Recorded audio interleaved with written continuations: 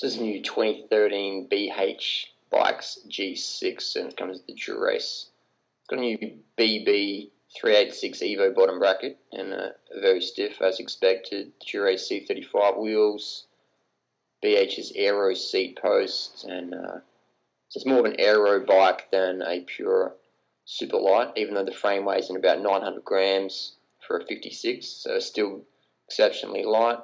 1.5 tapered head tube there, very stiff up front, and it's got more of an aero fork, around 330 grams for the fork. So again, super light, very very fast bike, and I was very impressed. Handles very well, can't fold it. So my impression of the BH, man, it's a fucking fast bike. If you haven't ridden a nice new bike, man, you got to get yourself to a local bike shop and get on something nice.